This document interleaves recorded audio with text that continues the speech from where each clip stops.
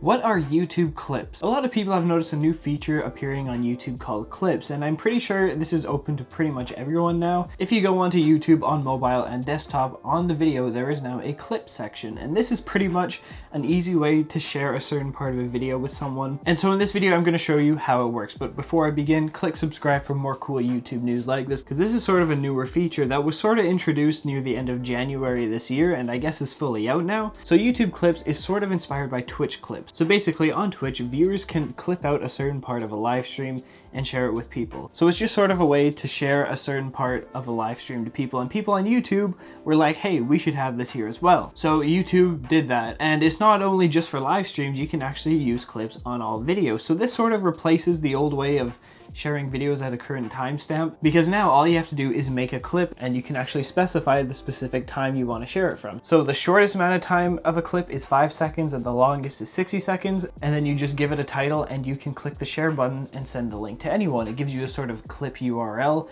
and all your clips appear here on the side, right? Now this sort of replaces the way of sharing videos at a specific timestamp. I mean, you can still do it. Basically, the way you would do it is you would go to a video, select what time you want, and then right click it, and then click copy video URL at current time. So then what this would do is this would update the URL by putting a $T equals and then the amount of seconds into the video. And this, I mean, is still a way to share a video at a specific time, but now clips are the more efficient way to do this, and it's definitely a lot easier than before. And of course, if someone sends you a clip to share, you can just click right here to watch the whole video anyways. So you know, it's definitely a better replacement than this, because with this one, not a lot of people even knew this was a thing, to be honest. Like, I don't even think you can do it on mobile. Pretty sure there was a way, but I don't remember how.